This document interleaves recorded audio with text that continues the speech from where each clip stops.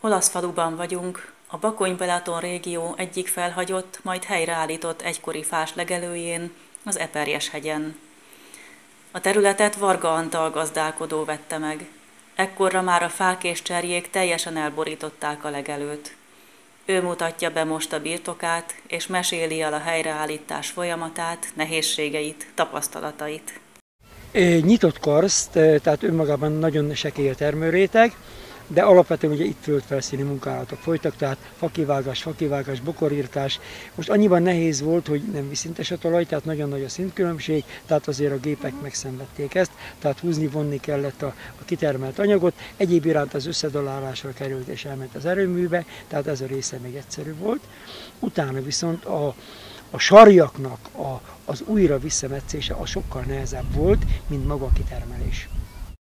A fák és cserjék kivágása után a sarjak visszaszorítása azért jelentett nehézséget, mert a vadrózsa, a kökény és a galagonya a visszavágás után újra és újra sarjad, az állatok nem legelik le. Ezeket a foltokat folyamatosan nyírni kell, esetünkben vízszintes tengelyű szárzúzóval. Azokon a helyeken, amelyeket nagyon sűrűn benőtt a fás növényzet, kipusztult a gyep, és nem is sikerült visszahozni. Itt a gyep helyett már csak a sarjak és a gyomnövényzet jelenik meg, ezért fontos a felhagyott fáslegelők helyreállítását addig megkezdeni, amíg még megtalálható a gyep a területen. Később a beerdősödési folyamat már nem visszafordítható. A terület megtisztítása közben különböző szempontok alapján választották ki a megmaradó faegyedeket. Ami egyértelmű öreg fa volt, ott nem volt kérdés, tehát a 100 éves bükkök, cserek, gyertyán, tehát nagyjából, és egy-két öreg juharfánk van. A fiataloknál ott én határoztam meg a prioritási sorrendet, hogy vadkörte, vagy cseresznye.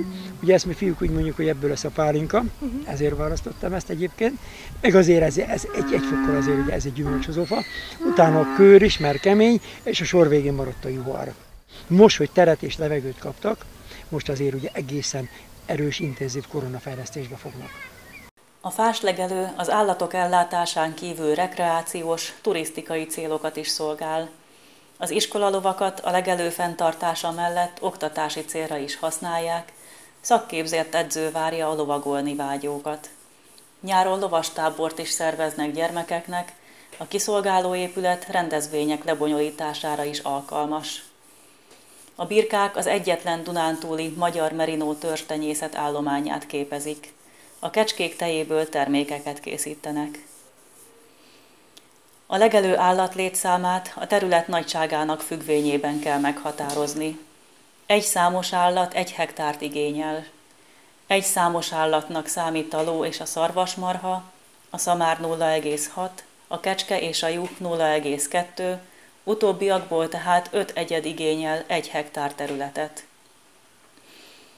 A többféle állat együttes tartása a legelő hosszú távú fenntartása miatt is szükséges. Tudva lévő, hogy a ló és a birka nem ugyanazt eszi, tehát érdemes, ha nem is egy időben, tehát én ugyan egyszer a lovakat engedem rá, utána a birkákat, tehát a ló másféle teszik, a birka megint más, és a kecske meg a bokrokat. Tehát én mindenkinek azt javasolnám.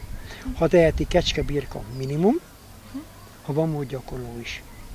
És akkor nagyjából megvan a takarás, de amit az előbb mondtam, hogy a gyom mellé kell a gép, mert kell a gép, azt kikerüli az állat, és ezzel együtt át géppel, lóval, birkával és kecskével talán megnyerjük a meccset.